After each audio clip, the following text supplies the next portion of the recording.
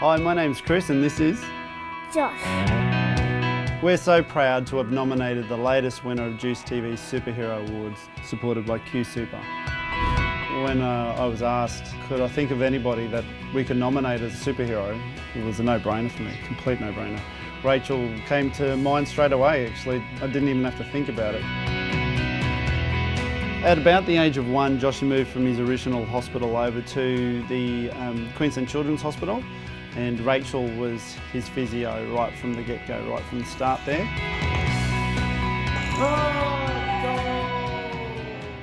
So I first met Joshie back in 2014 when he attended our diagnostic clinic here with his dad Chris and his mum Liz.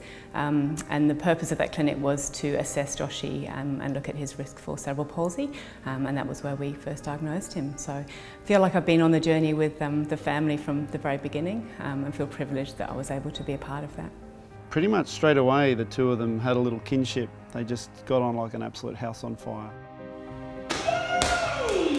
Shot that man. Some of the photos and the videos, it's just pure elation and adoration from both sides, and it's nice to know that the two of them can work alone and we feel 100% comfortable knowing that he's in the best care that we can possibly imagine. That's exactly why when I found out about this, she was the first person I thought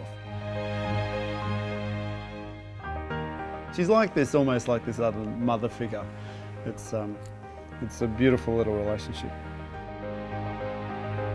Josh is an incredibly special young man. He is an absolute champion. I don't think I've ever worked with a child who works so hard in therapy and enjoys it. He is an absolute joy to work with. When I first met Josh, he wasn't standing by himself, so I was really fortunate to be able to work with him and witness him standing by himself, and then from there it went to being able to take a few steps to then being able to walk by himself.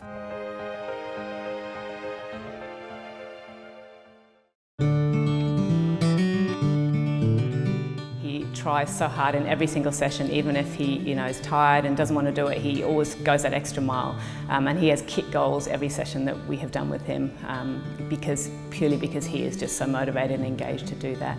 He's incredibly fun to be around, he's fun to work with and treat. He loves his themed sessions, so we have lots of fun dressing up and theming each of the sessions. And similarly, his family are wonderful to work with. They are so supportive of Joshie and so supportive of what we are doing with Joshie, and yeah, as I said, it's made working with that family and Joshie an absolute dream.